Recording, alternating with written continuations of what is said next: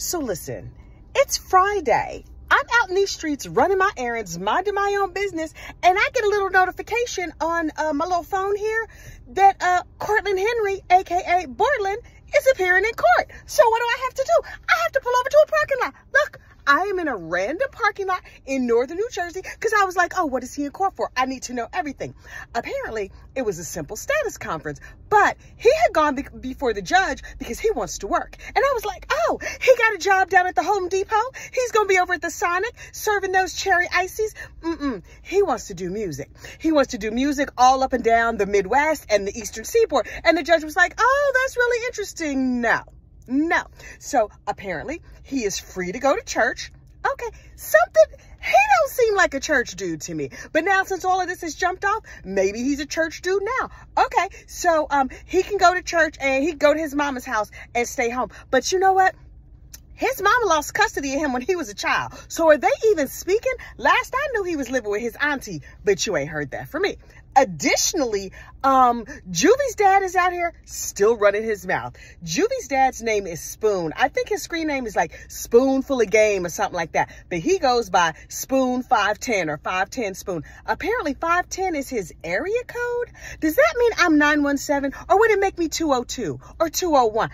Unclear. Anyway, I just go by my name, but I don't need to go by my area code. Don't understand why people do, but that's none of my business. So listen, 510 Spoon is out here in the streets talking about the time that he got with Melly's mama. How's he telling tales out of school like that? Apparently, he is one that doesn't mind kissing and telling. Oh, and trust and believe, now that I've learned to do a screen record, well, you know I got the video of it. I'm going to play you the video, but it's a little bit low, the volume, so let me break it down for you. He says he had just got out of prison. He was on work release. He spent a lot of time in prison, y'all. But anyway, he spent a lot of time in prison. He was out on work release, and all these people are friends from way back. So when Jamie King, Melly's mom, called up, was like, hey, how you doing? He said, oh, I knew she was trying to holler at me because I'm a good-looking dude. So he said to her, can you give me a ride up to the 510? I guess that's Gifford, Florida. Unclear. So she was like, yeah. So she rolls up downstairs. She calls up on the house phone. Now, Spoon was living with his baby's mom at the time. So Jamie calls and was like, hey, I'm downstairs. And then he said, come on up and let me show you your appreciation. And then you'll see what happens next. She called the house. And I'm like, man, let me get a ride to 510. What about? She's like, all right. She ended up coming to the house. She called the house phone. Back then they had a house phone. She was like, I'm downstairs. I was like, come upstairs and let me show you my appreciation. I swear to God. I ain't saying that was some motherfucking Casanova shit, like the best line in the world, but that's what I said. So she ended up coming upstairs. And just like that, man, I hit her right on the living room floor. It's for real.